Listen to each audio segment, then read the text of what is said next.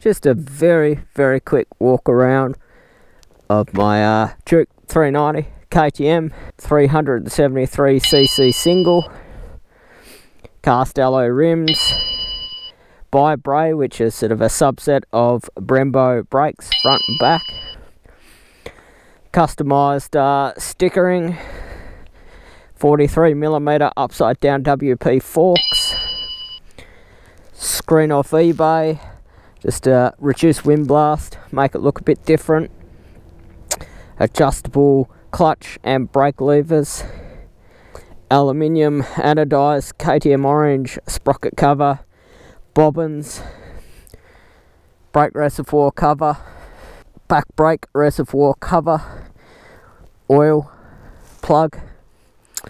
You've got single seat. Sir, we are very sorry.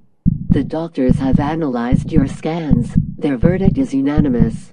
Your infliction is very serious. It is inoperable. There is only one chance of being cured. Eat, sleep, ride, repeat. Eat, sleep, ride, repeat.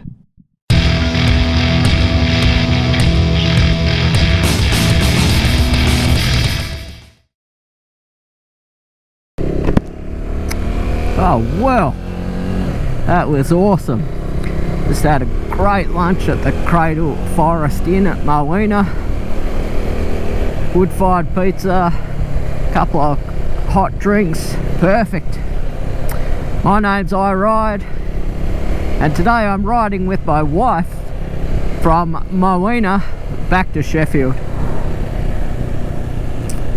She's up there on her Kawasaki Ninja 250R, fantastic little bike, and she's just gotten off her P1, so she's now on a P2s. She doesn't have to display her plates, etc. And so her riding's going great guns.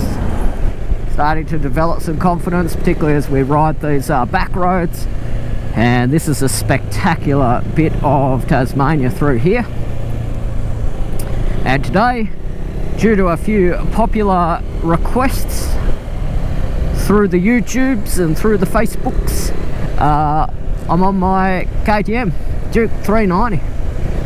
Haven't ridden this bike for a couple of months. I've been addicted to riding the CBR 250R 4-cylinder, so I haven't been on this bike for a while, and you'll excuse me for being a muppet if I screw up the gears or pop a wheelie or something, because it is so different to riding the CBR, that being a 4-cylinder and this being a single cylinder. So the Duke's a fantastic little bike. I bought it as a stopgap measure more than anything. When my Harley blew up and I needed an engine rebuild, I bought it basically to keep me on the road, and it was a demo model, 2014. Got it for a song. They're normally like 6,900, and I got this for less than that with Red Joe and all these sorts of things, which was a great deal. And I just sort of basically bought it to keep me on the road with a new reliable bike that was pretty cheap, and I've been nothing but impressed with this bike. It's built to a price point, so certainly there's a few things that I didn't like about it and that I've changed or I whinge about, but all in all, for the money you pay, the bike is absolutely awesome. The couple of things I didn't like are the levers, both clutch and brake, and I ditched them very quickly, and I've bought some adjustable levers from eBay, shorty levers too, so I can sort of 2-finger rather than 4-finger, and that's worked really well. Really much more comfortable. There's a lot of play in the original levers, not so much that way, but sort of that way when I applied the pressure, and I just couldn't deal with it, so I binned them very quickly. I didn't hate the graphics that were on it, but I took advantage of the fact that they weren't clear coated on, they were just stickers and decals. So I've peeled most of them off carefully, and I've customised the bike to my liking with a little bit more simplistic design, just a couple of brands. So the bike's now just majority white rather than sort of having the complex 390 decals that they came out with standard. I've scoured eBay, and I think I've bought every piece of bling available, sort of KTM orange, sort of sprocket covers and brake reservoir covers and this, that and the next thing, just oil plug, you name it. I've purchased it and put it on the bike just to give it that bling bling, make it look a bit different. I was a bit disappointed with the tyres. Like, this bike comes with Metzeler Sportec M5 standard, and that's meant to be one of the selling points of such a budget bike with Metzeler tyres on it. And they were great while they lasted, but they're very soft and they tore up on these roads very quickly. I don't think I even got 5,000 out of the back tyre. So I sort of researched them and found that they were quite expensive and quite difficult to get in this part of Tasmania, so I shelved that idea. And these days I run Dunlop Alpha 13s on this bike and the other bike, and I couldn't be happier. They are just as grippy in my opinion as the Metzelers, and they've lasted a lot longer. They don't even actually look that worn at the moment. So the Duke runs, even though it's called a 390, it's actually a 373cc single cylinder. And as far as it goes, everything I love and hate about this bike comes down to that single cylinder. The bike itself's real light.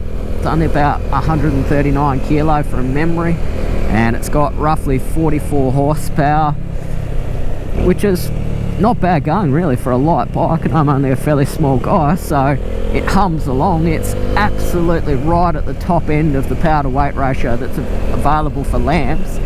So this is actually a lambs approved bike, and being single cylinder, it does vibrate a bit, and it's got weighted bar ends and a few things like that to try and reduce those vibes.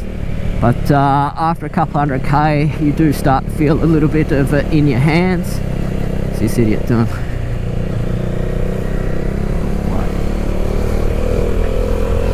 Yeah, you start to feel it in your hands and through the foot pegs, but I mean that's to be expected being a single. It's also fairly savage in its fueling, and I put a quick throttle on it to try and minimise that.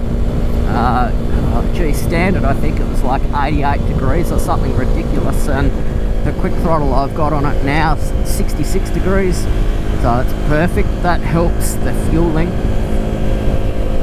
helps with wrist positioning, so you're not jumping and chopping the throttle quite as much. But yeah, it is fairly savage. It's either on or off. It takes a little bit to get used to, as you saw there. It's got a lot of engine braking, and it's quite savage on the fueling. It's a lot more like an on-off switch, the throttle, than any other bike I've ridden. And I'm sure if it was like the 1290 and it was fueled like this, you'd absolutely kill yourself on it. Oh, here we go. Love riding with my wife. One of my greatest pleasures. She listened to me bang on about motorbikes for ages, and then I had to go away for 3 weeks for work, and when I got back I discovered she'd borrowed the Virago 250 that we had at that time and secretly got a license, and I was stoked, and we've ridden together a fair bit since. We at least go out once a week. She doesn't like doing big rides, long rides, sorry. She doesn't like going particularly fast, but who cares? I get to ride with my wife and it's great. I love it. Wouldn't have it any other way. Just before I sign off on this vlog, I want to just thank everyone for that overwhelming positive feedback of my channel trailer and my first vlog. Thank you very much, YouTube, and I really can't sort of thank you enough. I'm humbled by the amount of positive feedback and thumbs up and views that I've got starting the channel from scratch, and also some positive technical feedback too from a couple of guys. Young bloke I mentioned before, I did a shout out, Infamous. He gave me some advice after listening to the video on microphone position, and a bloke called 650, jump on there and support 650. He gave me some very generous advice about camera placement.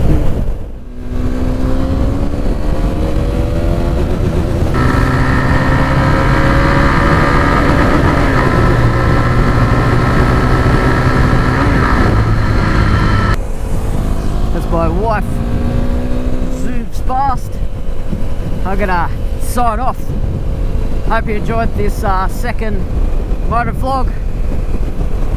Thanks very much for your support.